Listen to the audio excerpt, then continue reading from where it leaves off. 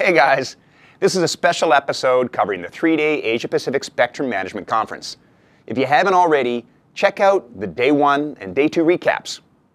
But onward to the third and final day. Tech Bytes!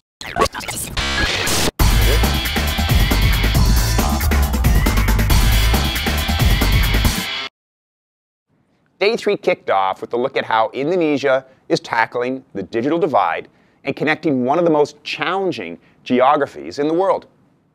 Indonesia continuously evaluates and enhances policies to include things like infrastructure sharing, rationalized spectrum fees, and licensing of 700 megahertz by 2022.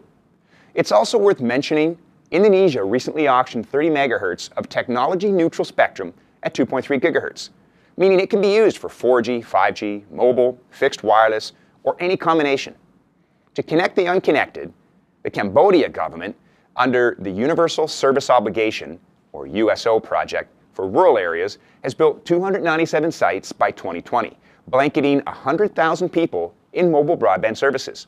The local government also provides incentives, tax relief, and other administrative assistance, and continuously evaluates operator network performance to keep it working effectively and affordably. Cambodia is looking to refarm 700 megahertz from TV broadcasting and make it available for mobile broadband by 2023, while also preparing C-band to meet rural coverage obligations. The Director General of Spectrum Division of Bangladesh Telecommunications Regulatory Commission, BTRC, that's a mouthful, shared some data for 2019 showing 16 billion of economic value comes from mobile industries, which is equivalent to 5.3% of Bangladesh's total GDP. Currently, Bangladesh is leveraging its 45,000 site-strong 4G network to meet its mobile-enabled digital inclusion vision, which already covers 95% of the population and will meet 98% in the next phase. In recent auctions, in March, the regulator offered 5 years deferred payment for 1800 megahertz and 2100 megahertz, allowing operators to use cash flow for network deployment. And the regulator has adopted a quality of service policy to monitor mobile and fixed broadband services to ensure people get a decent service. Closing out the day, the chairman of Industry Study Group of ETSI said there were more than 40 million links in operation worldwide, and over 70% of macro sites are connected with microwave and millimeter wave backhaul.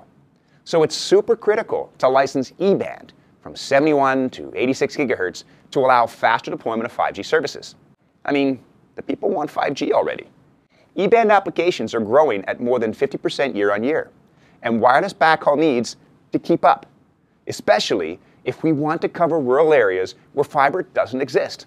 And frankly, that's an awful lot of Asia Pacific we're talking about. That's it for this Day 3 and final recap of the Asia Pacific Spectrum Management Conference. Thanks for watching. Tech Bytes!